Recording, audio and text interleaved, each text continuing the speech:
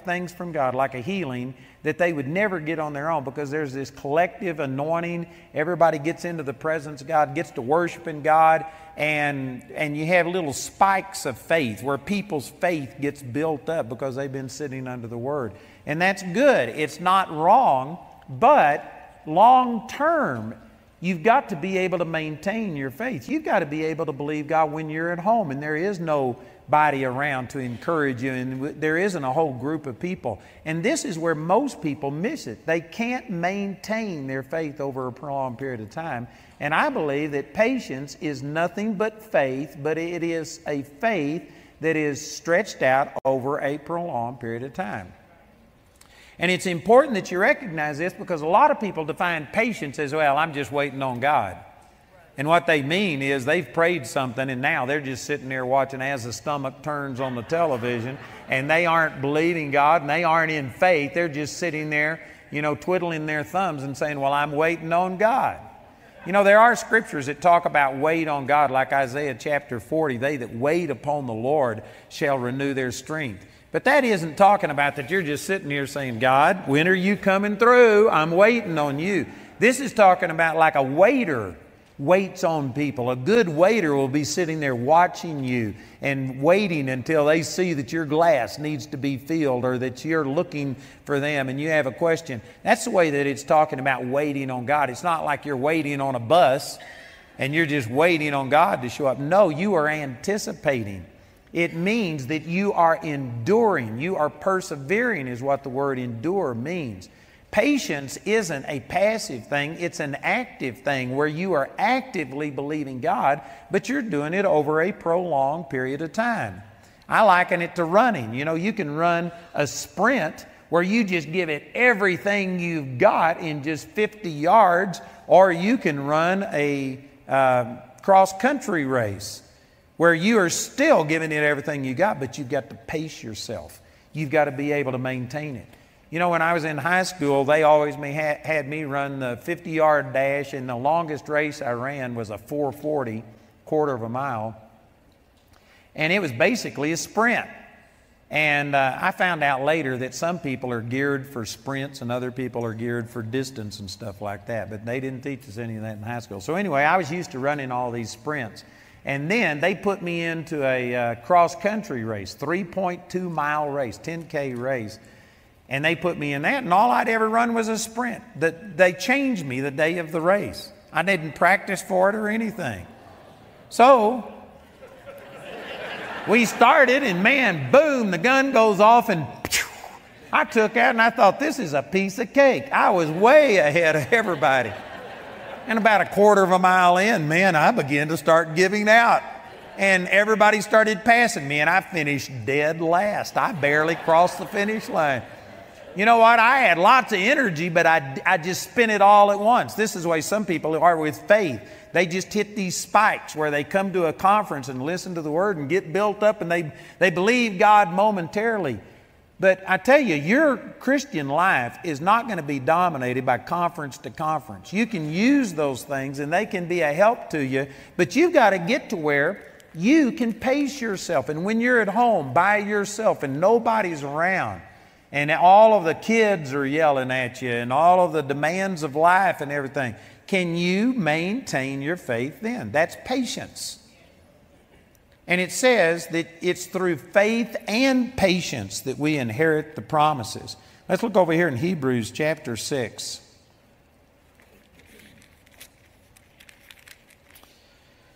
And there's a lot of really great things here. I'm going to break right into the middle of this. In verse 12, it says that you be not slothful. Again, this is implying effort. Patience isn't passive. Patience is a lot of effort. You have to labor to rest in the Lord and maintain your faith. That you be not slothful, but followers of them who through faith and patience inherit the promises. And then it gives the example of Abraham. And of course, Abraham was called by God And I can say definitively that he was 75 years old when he entered into the Promised Land. I've studied this out, and I hadn't got time to share that with you, but I believe it was probably 30 years before he actually entered into the land of Canaan when God first spoke to him. So it wasn't just the 26 years that he was in the land of Canaan. God spoke to him before that time. I believe it was over 30 years before. So you put all this together, it was like 50, 60 years when God first spoke to Abraham before he saw the manifestation of it. Man, talk about patience. It takes a period of time. How do you maintain your faith for a long period of time? You know, I advertised this tape set yesterday on how to stay full of God. And that's what that tape set is all about. There's people that can have joy and get excited, but they can't seem to maintain it. I have met so many people. I've had so many friends in ministry who at one time were just zealous for God. They were all in. And 20 years, 30 years later, you can't even tell that they ever knew the Lord. They are bitter, they're angry, their life has gone a different direction.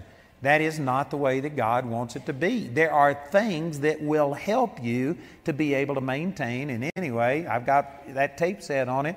But patience is one of them. You've got to learn how to pace yourself, how to maintain your enthusiasm, to keep your focus on the Lord. That's what patience is. And so it says it's through faith and patience that you inherit the promises. For when God made promise to Abraham, because he could swear by no greater, he swore by himself, saying, surely blessing I will bless thee, and multiplying I will multiply thee. And so after he had patiently endured, he obtained the promise. Man, again, that's great. You know, I know that there's people that come to a conference like this and you're saying, I'm not leaving until I get what I want. Well, in a way, that's good, is that you aren't passive. You are aggressively seeking something. You believe that you can do something about it. But sometimes you don't always see a manifestation on your time schedule. And the moment you start putting a date on something and say, I will have this by a certain time, you are setting yourself up for great disappointment if that thing doesn't happen. Scripture says that hope deferred makes the heart sick. I believe that's Proverbs 10, 14 or 15. And man, if you have a goal and don't reach it, it makes your heart sick. And so I personally don't put dates on things. Like, you know, we're starting this second building, and I've asked them to tell me how long it takes. And so they said 14 months. And I said, I've never had a single contractor, not this guy included, ever deliver on time. And I said, I want a realistic estimation. So they said 16 months. And I said, okay, I'm going to say 18 months. That's 4 months longer than they originally said. And I said, you know what? We're starting in July the 15th so that I'll have 24 months before I actually need the thing. So I had to put some dates on that. But you know what? If it took 36 months, I'm not saying that it will, but if it did, I'm not going to be disappointed. My life isn't standing or falling based on a date. I don't set goals. I don't have a 3-year goal and a 5-year goal. I have goals. God has shown me things, but they'll come to pass when they come to pass. I think it's dangerous for you to set so many dates and be so locked into it. You could, like say for instance, you're believing to double or something in a certain period of time. What if you only increase 1.75 times? That's still a great feat, and yet you wind up being discouraged because you didn't meet your goal. Man, I just have goals of accomplishing things, and when it comes to pass is not really my responsibility. And I've learned that sometimes it just takes a while. Never God that's at fault, me, but you know, other people are also involved in what I'm doing. And some people don't think this way. They think, no, it's just between you and God. God doesn't have money. I saw one, that's right. Some of you are, well, yes, he does. No, the Bible says, Deuteronomy 8:18, God gives you power to get wealth. He doesn't give you wealth. He gives you power to get wealth. He anoints you. He gives you creative ideas. God isn't going to buy your house. God is not going to buy your product. God is not going to send you money. I've actually heard a guy one time who sold strings, a green string, and if you put it in your wallet, you'll never be out of money. God will create money and put in there. That's a lie. That's a gimmick. God does not counterfeit United States currency. It's against the law. You are not going to have God rain money out of heaven. God uses people. And did you know what? My finances, God is the one that provides, but He uses people to do it. And there are times that people get fearful. Like I was saying the other night that, when 9/11 happened, the average person quit watching Christian television and went to watching secular news to find out what was happening, out of sight, out of mind, and most ministries struggled through that period of time, nearly went out of business because they weren't listening to God. They were listening to all of the reports of the world. And you know what? That affects things. When Jimmy Swaggart and Jim Baker went on trial, Jim Baker went into prison, did you know what? My income was cut in half. And I didn't have a thing to do with either one of those guys. I wasn't unfaithful. I didn't do anything, but people begin to lose faith in media ministers. If these guys are doing these kind of things, they just became skeptical of everybody. And it affects my finances. So anyway, it's not just a matter of straight me and God, and if I believe God, God's going to supply my needs. God has to use people. And sometimes the supply of God can be hindered by things that go on. Did you know that when the quote-unquote Great Recession happened, Barna did a survey, and Barna found out that among those who called themselves born-agains, this is not just your typical religious person, but those who called themselves born-again Christians in the United States, 60-something, nearly 70% of born-again Christians coped with the recession by decreasing their giving, which is absolutely the wrong thing to do. If I could get you to be honest, and if I was to ask you, I'm not wanting you to do this, but if I was to ask you, raise your hand, if you decreased your giving when the quote-unquote Great Recession happened, there's a lot of people sitting right here that's the way you cope. So there's things like that it's not God, and God has to use people. It says, give, and it shall be given unto you, Luke 6:38. Good measure, pressed down, shaken together, and running over shall men give into your bosom. Now, God is the one that's inspiring them, but men are the one that give into your bosom. If you are just expecting God to supernaturally meet your need, and if you aren't out there working with some stream of income coming in, if you aren't ministering to people, if you haven't planted seed, if you haven't done things, then you aren't going to receive the supply of God if you don't cooperate. Man, that's some good teaching. I forgot exactly why I got off on that. But that was really good. So anyway, you have to patiently endure to obtain the promise. It says, for men verily swear by the greater, and oath for confirmation is to them an end of all strife, wherein God willing more abundantly to show unto the heirs of promise the immutability of His counsel, confirmed it by an oath, that by two immutable things in which it was impossible for God to lie, we might have a strong consolation who have fled for refuge to lay hold upon the hope that is set before us. Again, remember, hope involves your imagination. This is what he was talking about in Romans chapter 8. So we have fled to lay hold of this image, this vision, the promises of God, that the oath of God has presented to us. And in verse 19, which hope we have as an anchor of the soul, both sure and steadfast, and which entereth into that which was within the veil. What this is talking about, it's talking about the temple, the Holy of Holies, and within the veil is talking about the very presence of God, the Holy of Holies, where the Ark of the Covenant was. And hope is like an anchor that keeps you from straying from God. Hope anchors you to the very presence of God, that within the veil.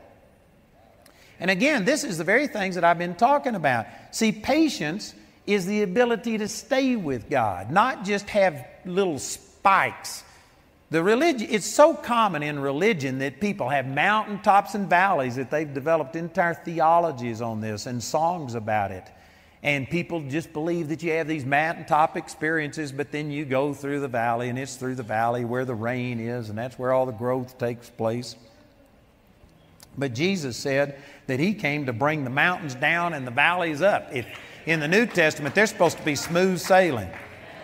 Now, if you are having mountaintops and valleys, God's not mad at you or against you, but it's because of your own carnality. It's not because of God. God's not the one who blesses you sometimes and then turns off the spigot and wants you to struggle for a while because you're going to learn something. No, it's you that turns the spigot on and off. It's because you can't maintain the same level. Again, you need to get that series on how to stay full of God. That fits perfectly with what I'm talking about. And patience is a part of this. You have to get to where you can keep yourself encouraged in the Lord, where you can keep your faith active. And this hope, imagination, is one of those things that anchors you. You know, that's descriptive of a ship. And if you don't anchor a ship, if you just let it sit there, you don't have to turn on the motors, you don't have to put any sails up. You let it sit there and it'll just be carried about with all of the waves and it'll float. And who knows where the thing will go. But if you put an anchor down, that holds it in place. And hope is an anchor of the soul that enters right into the Holy of Holies, the presence of God, and keeps you anchored. If your hope isn't strong, then you are going to drift and you're going to be moved off of things. Again, I'm talking as fast as I can, but you know what? If I had time to tell you things, God has shown me things, and because I've meditated on it and I have these visions of what God wants me to do, it keeps me on track. It keeps me focused. I don't fluctuate. I don't drift with every wind of doctrine and do things because I've got a purpose. I've got a goal. There are people that wake up in the morning and you don't have anything to live for. It's just, oh man, it's another Monday, Blue Monday. We got to go to work, and you trudge off to work. And then on Friday, TGIF. Thank God it's Friday, because you hate what you're doing and you don't love it. You don't have a goal. It doesn't excite your imagination. It doesn't keep you going. You are in a dangerous, dangerous place if that's the way that you live. You ought to have God's will revealed to you that has so captured your imagination. You are so focused. You are pressing towards a mark, which is what Paul said, I press towards the mark of the high calling of God in Christ Jesus. Every person needs to have a goal, a vision, an imagination, a hope in front of them of what their life is about that gets you up in the morning and gets you excited about getting up. And that gets you excited about doing something. And if you don't have that, it's a dangerous way to live. You know, Paul was describing this new system of management we have to our directors. And anyway, he made a statement that I really like. And he says, you know, if you don't know where you're going, any road will take you there. I really like that. And this is the way most people are. They don't have a goal. They don't have something that they're shooting for. And so you know what? They can just take any road, whatever happens. If somebody, you know, just whatever, and you go there and ask God to bless it and hope that it winds up good. Man, that is a dangerous way to live, because Satan is going to offer you all kinds of opportunities and things. You need to have a word from God, and it dictates what you do. I have people come to me all the time and ask me to do different things, and they're good things. I have people that ask me to do things that are good, but not everything that's good is God. Now, what I mean by that is I have to stay single on what God has called me to do. If you want to kill a man's vision, give him two, and it'll destroy you. Paul said, this one thing I do. You might have lots of things that are good. There may be many opportunities for you, and they could all benefit somebody. But is it what God called you to do? You have to have a vision, a goal, a hope that keeps you focused. And it's like it's like a football field or something. I've got these sidelines. And you know what? I know the parameters of what God has called me to do. And I stay within those parameters. And there's things that other people are doing that are good, and I like it, and I support them, and I give to other people. Jamie and I just gave a large offering to a ministry that takes in abused girls and helps them, and I think it's good, and we support it and help it, but that's not what God called me to do. And if I was to start doing that and start diffusing all of my energies, doing all of the good things, but things that aren't what God called me to do, Satan could literally stop me. You got to stay focused. The power of a laser lies in the fact that all of that energy is focused into a pinpoint. If you diffuse it, it loses all of its power. You've got to have a hope that you know what God created you for. What is your focus? You got to be focused on that. Your imagination has to be stayed on it, and that will keep you anchored to the right place. It'll keep you from being blown about with every wind of doctrine, and it will give you patience. Going back to Romans chapter 8, if you believe, you hope for that which you see not, then do you with patience wait for it. If your hope is strong, if you have a clear imagination, a vision, you see clearly what it is that God wants you to do, patience is just an inevitable byproduct. The stronger your hope gets, it's like it doesn't matter what the devil throws at you. It doesn't matter what obstacles you run into. It doesn't matter. You've got it. You already see it in your heart, and it doesn't matter how many delays or whatever, you are going to get there. And a lot of people, see, just don't have their life lined up like this. And that's the reason that, it just seems like the devil can put a little tiny pebble in your way, and it just stops your forward movement. Man, you just don't have enough inertia to get over this little tiny thing. But you can get a hope built on the inside of you. It causes patience to come. You build up so much momentum in the Spirit, it's like going 1,000 miles an hour. I guarantee you a pebble's not going to stop something that's moving at 1,000 miles an hour. You could put a brick wall in front of it, and they might crash, but that brick wall, they will go through it if they're going 1,000 miles an hour. But there are some people that just don't have any momentum, and it goes back again to your imagination. You don't have a hope. You aren't patient. You are just trying things, and if it doesn't work, and if you run into an obstacle, you just get stopped. You can't seem to overcome it. I'm telling you, the way that I'm living, God has birthed things in me for the last 46 years. It is so strong on the inside of me that I just can't even imagine anything that would stop me from doing what God's calling me to do. I could imagine that there are obstacles, that there may be some problems that come, but I'll overcome them. I just don't see that way. And it gives you patience, and it gives you endurance, calm endurance. And I tell you, these things, I wish I had time to teach on this. I'm just going to mention this real quickly, but James chapter 1 talks about tribulation worketh patience. That verse has been misused, and people teach that your patience is directly proportional to how much trouble you have in your life, that your hardship makes you patient. That is a total misapplication of that scripture. I don't have time to teach on that, but it's wrong. If tribulation made you patient, then you ought to be patient, because you've been tribulated. The church ought to be patient. We have been tribulated to the max. Tribulation does not produce patience. Tribulation will simply draw out what you've already got, but Romans 15:4 says that patience and comfort comes from the Scripture. Patience, again, is faith. It's just faith over a prolonged period of time. How does faith come? Lawson taught that passage this morning, Romans 10:17. So then faith comes by hearing, and hearing by the Word of God.